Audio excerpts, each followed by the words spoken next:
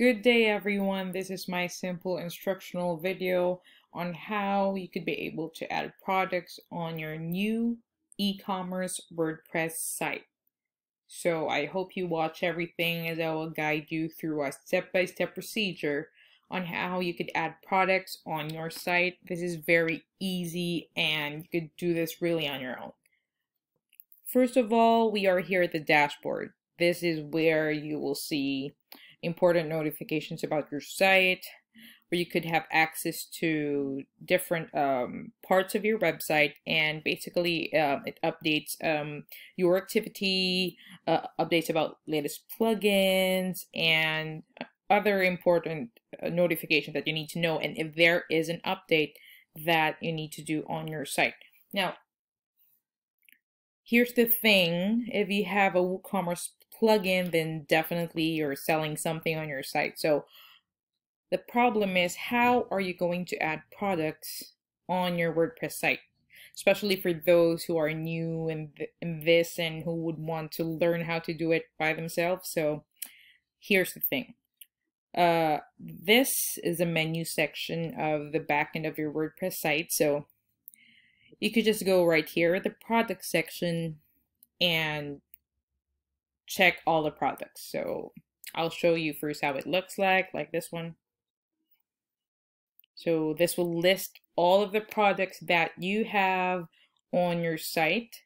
So right now these are my active products, and this one is just a draft. So how are we going to add a product? This is very easy. Just follow through the step-by-step instructions that I will give you. So first, click into the Add New button, or you could click the button right here at the menu section. So there, it immediately directs you to the Add New Product section. So I'm going to use a test product to, give you a concrete view of how the process is when you're actually adding a product on a site. So let me name it a sample product. Okay. Now, this is a part where you put your description, your product description. So the dimensions, the product material, and all of those important things. So you put it right here, and let me just put a sample description. This is a sample description of the product on sale. There. Now, let's move downward right here. This is the product category section, the one you see at the right, where my mouse is. This is very crucial in organizing your site. So when you go to shops or online shopping sites, you see that their products are often, or definitely all of them, are categorized into different parts. So in this case, this is a clothing store, so it's categorized into men, women, and kids. We have men's bags, men's clothes, women's bags, women's clothes, and all of those things. So you just have to tick the corresponding category that applies to the product, and the product will immediately be under that category. So let's say this sample product is under men's bag. So I'm clicking that under product categories. In the case where the product category is not yet existing, or you need to add a new category, just type it right here. And for example, you want to add accessories, or things like that.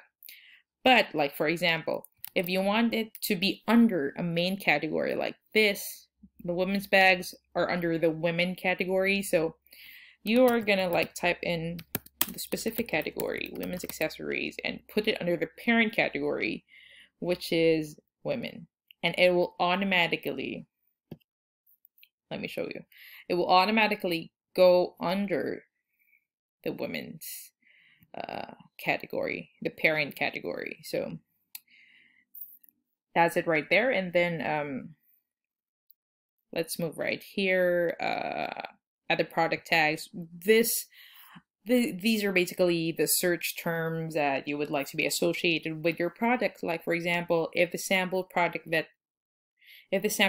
is jewelry, then I'll just type in all the terms that I would like to be associated with this product. Like for example, jewelry, separate tags with commas if you want multiple product tags. So let's try one, jewelry, and then accessories, gems, jewels,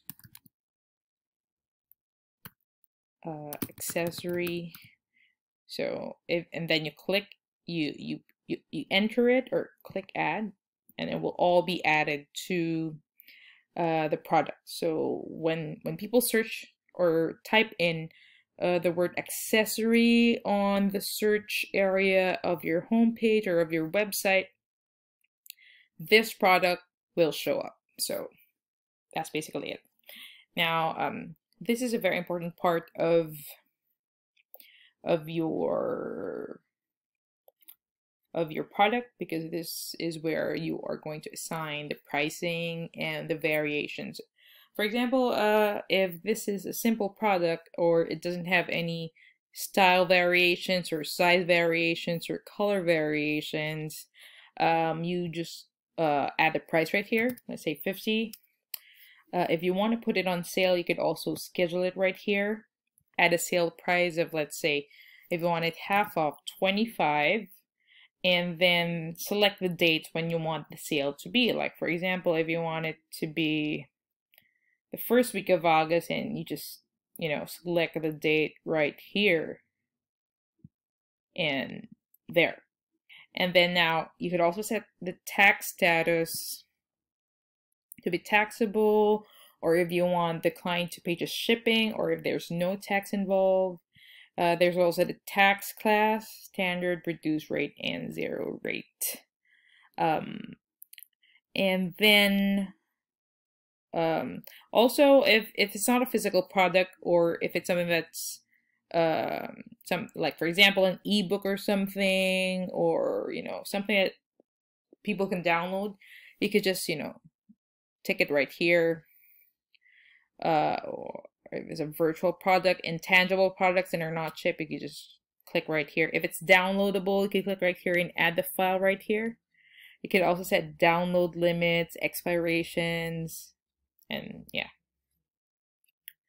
Next up, we have the inventory.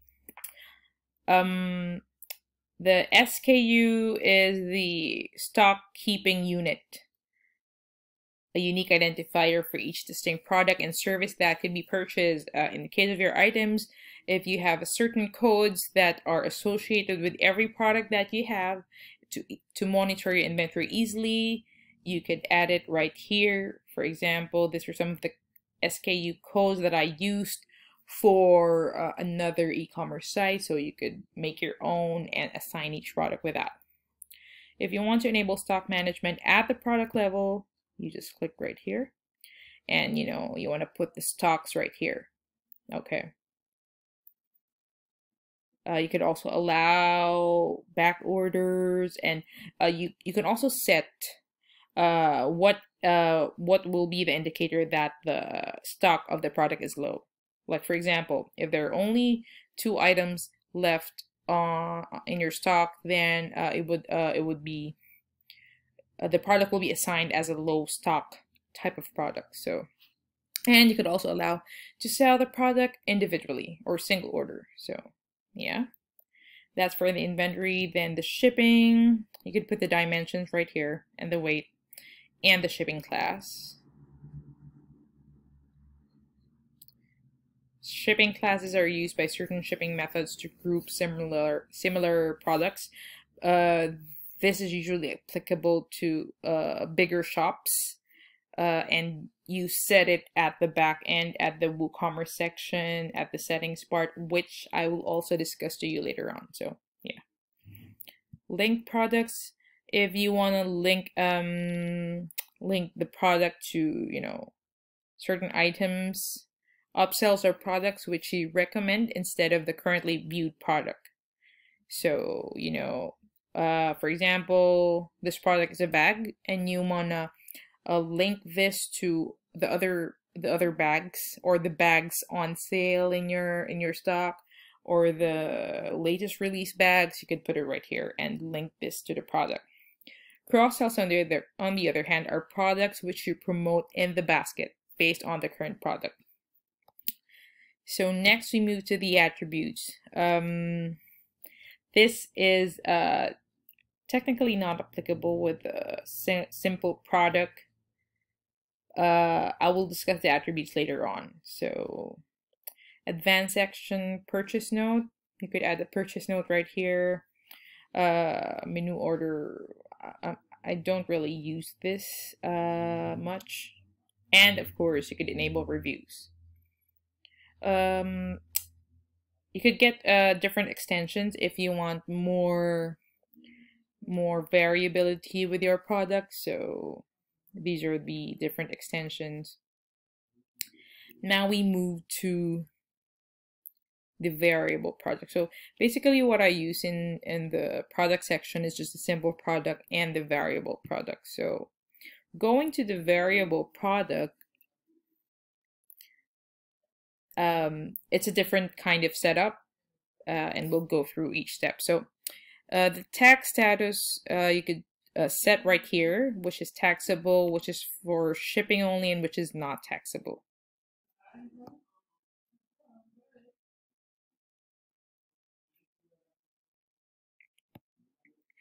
The tax class, you could also set it to standard, reduced, or zero rate, depending on what your product is supposed to be. Now, inventory, you could still assign the SKU, stock keeping unit right here, if you want to manage the stock at the product level also, and you can sell it individually.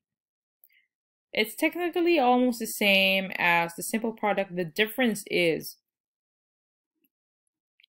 you could add different variations right here. For example, if this is a t-shirt product and it has 3 colors, red, yellow, and blue, and it has different sizes, small, medium, large, and XL, you could add the product attributes right here.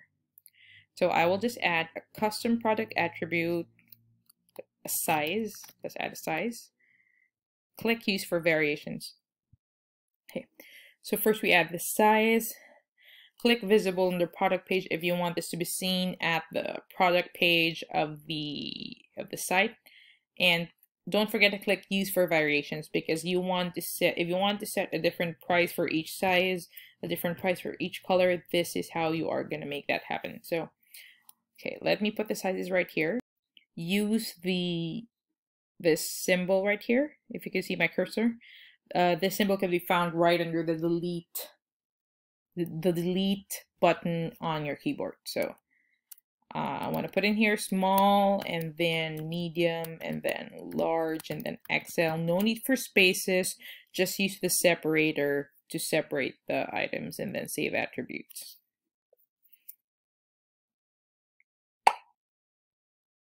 Next up, we add another variation if there are different colors of the product. So just click custom product attribute, type in here colors.